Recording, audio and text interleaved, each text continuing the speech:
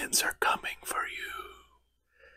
We're coming for your kneecaps. What up, good people? It's yours truly, Benny Blue, and after a wonderful offseason for the Kitties, extending Jared Goff, Penei Sewell, Amon-Ra St. Brown, an excellent draft, and keeping the band together with the coordinators, Coach Dan Campbell, some key free agent signings. Ooh, things are looking bright in the big Mo, baby, for them Kitties. So without further ado, it is time for yours truly's way too early 2024 prediction for the Detroit Lions NFL season. Jumping right into it, the home opener, Sunday Night Football against the Rams. And old Stafford coming back. I'm going to say that as a win. Following week, hosting the Buccaneers. I'm going to say that's a win. At the Cardinals, I'm going to say that's a win. Hosting the Seahawks, finally some get back on the Squawks, and they win that one. At the Cowboys, I'm going to say they win that one and get some get back for some referee chicanery from last year. At the Vikings, I'm going to say they win that one as well.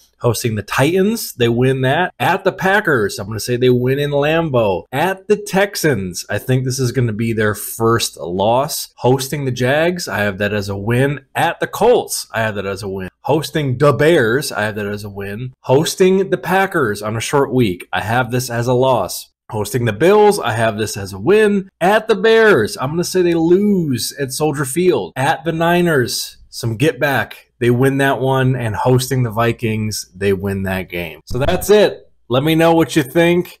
Am I delusional? Am I right on the money? Hell, am I undercutting my squad and they're going to run the table and go undefeated?